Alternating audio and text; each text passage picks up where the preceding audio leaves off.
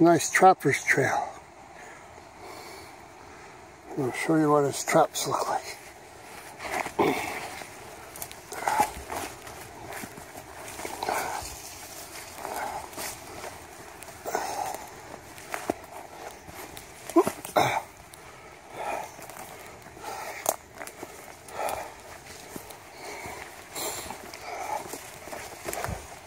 Well, I've been wasting a lot of energy for nothing around here.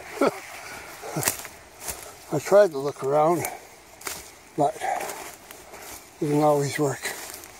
So, he has one marten trap over here, or if he puts it on the ground by the creek, it will be a mink trap. So there it is.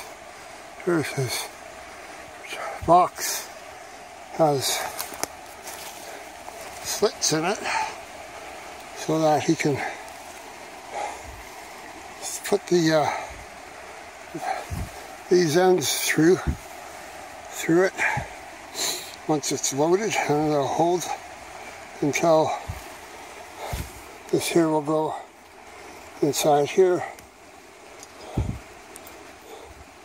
and then when the animal goes through,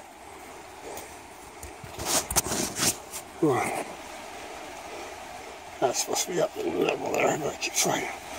There it is. And when the animal goes through it, he hits that, and then that there is held on by this little vise here.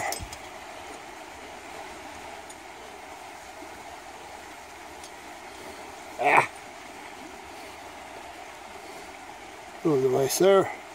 And when they hit that wire, they'll spring that.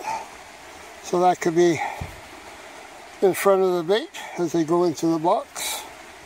Or I've actually put sardines on these things and let this thing hang on 2 sticks with crutches like that. 2 sticks set in the ground. So that these, of course when the trap's set, it's turned the other way. Then that would be open and ready to slam shut on them. But so these circles would sit right on the top of 2 forked sticks, one on each side. And the bait would be in the center, and when they jump up to grab the bait, like with me, when the mink jumps up to grab the bait, he triggers it and gets caught in between those jaws. And this you don't have to have in a box because the snow doesn't collect on it very easily. You just have to have it about a foot above the snow. And make sure you adjust your sticks every so often so it keeps it up that high. Oh, that's called a koala bear trap. There's his box. He's got another one over here.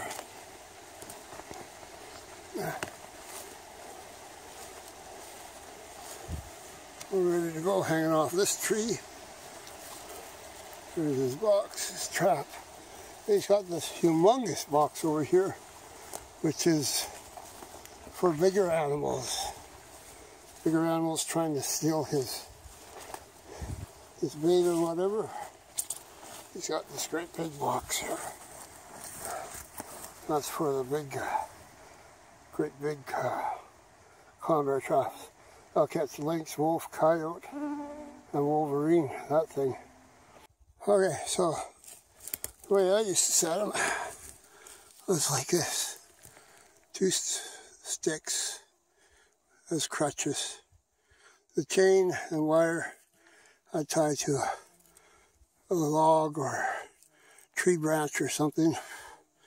And then those forks, I'd have them closer together so I could slide some meat up there. Or with mink I used to use sardines. They smell all the time and they don't freeze very good. So the little fella would be hopping along and see that, and then either go up to eat it or jump at it, and he'd be caught. Now, I just found something else that'll pinch me really good about these traps. I can't remember them from when I used them, if they had that or not. The big ones did, but the small ones didn't seem to. I thought these were week-old traps, but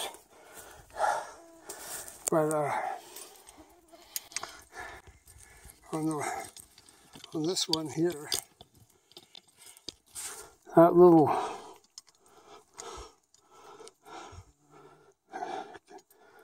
clamp there, hinge there, those you take off. There's one on each spring.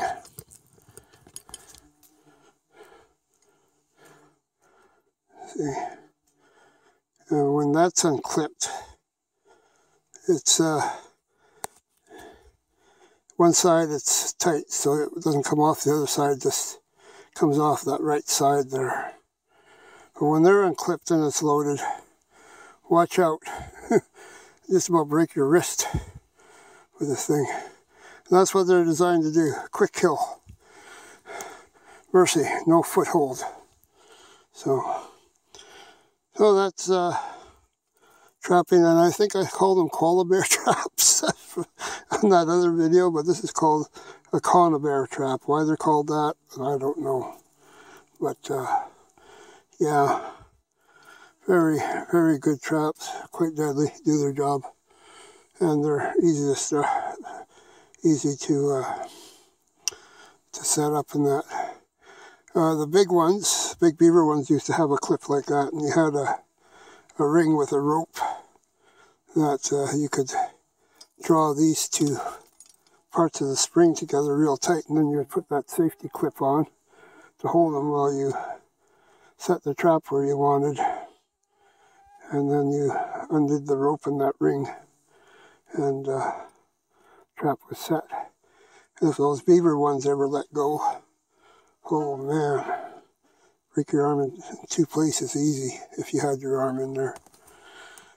So they are really powerful. All right, enough of trapping 101.